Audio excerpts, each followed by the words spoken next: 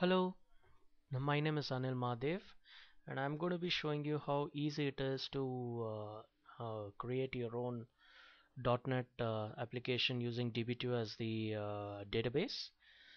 So without further ado, let us begin by creating a new project in Visual Studio. Click on File, New Project. For the purpose of this demo, I'll be using Visual C#. You can use Visual Basic. It does make much of a difference. So we're going to be creating a Windows application. So just let's give it a name, DB2 Windows app. Click on OK.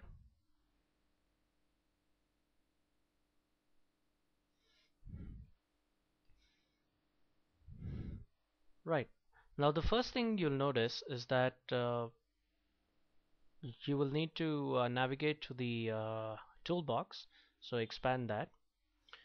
Now just as you would be working with any other database vendor, you can just drag and drop a data grid view onto the form,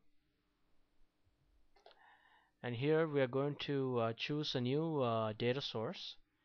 So for this, click on Add Project Data Source.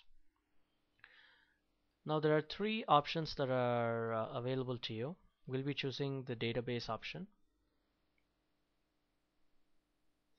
Now let us go ahead and create a new connection for this. And just to inform you that this is DB2 version 9.1 with Fixpack 4. You can download the latest edition of DB2 9.5 from the IBM's website. So let me just give my username and password. For this I'll be using the sample database that I created after installing DB2. Let's go ahead and test the connection.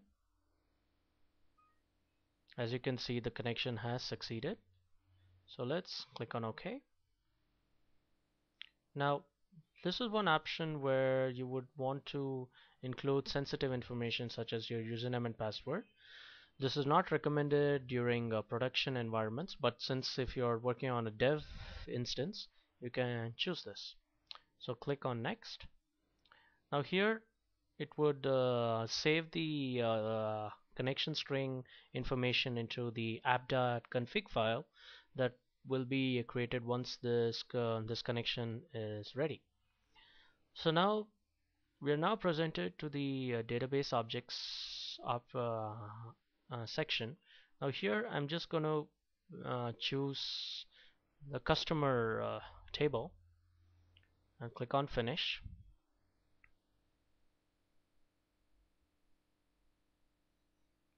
So right now we have our data that is to be displayed, our table onto the form. So let's go ahead and run this now.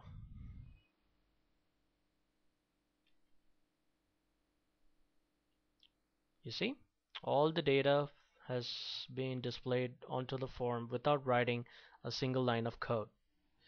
So this was just an introduction, and before I move on to the next section of videos, let me show you how easy it is to get the data for both reading and writing onto your particular table.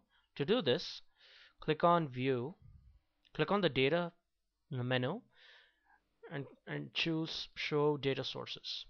Now as you can see, already the data set has been generated for this. Now there are two forms. One is the data grid view and one is the details view.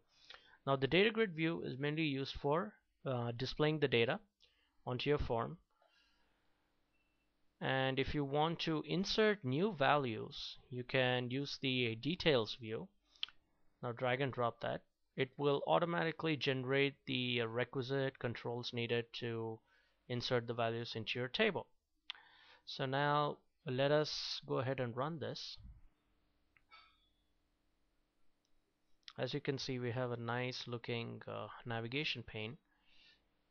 So let's go ahead and insert some value here. Let's say 1007, and let me just go ahead and copy paste this to save us time.